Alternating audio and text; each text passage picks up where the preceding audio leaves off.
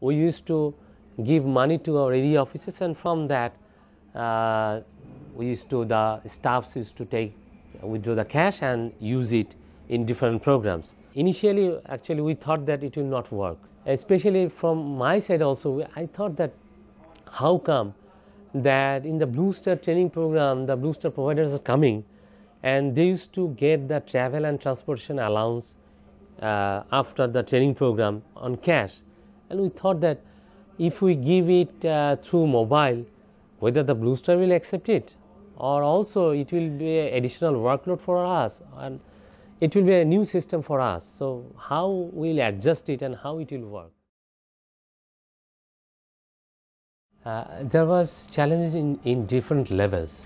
Initially, the account opening was a challenge because we had a fixed time training plan program, and within a shortest possible of time, we had to open more than 2,000 mobile account of the user, I mean the Blue Star.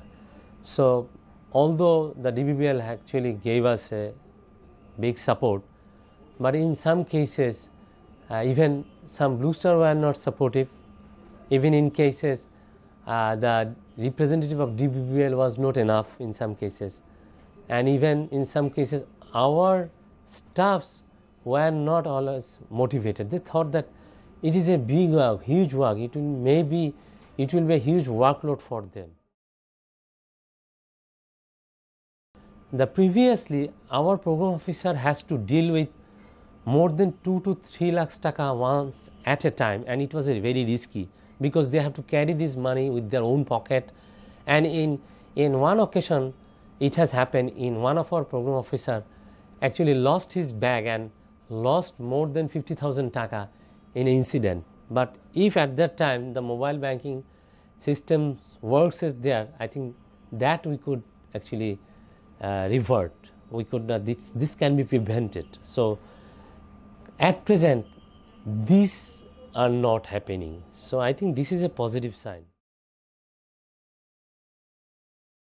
For future we are also thinking we do some transaction to the Blue Star provider through our program officers and other staffs, that doing some local level miking, signboard installation, we give some money to the Blue Star provider through different staffs.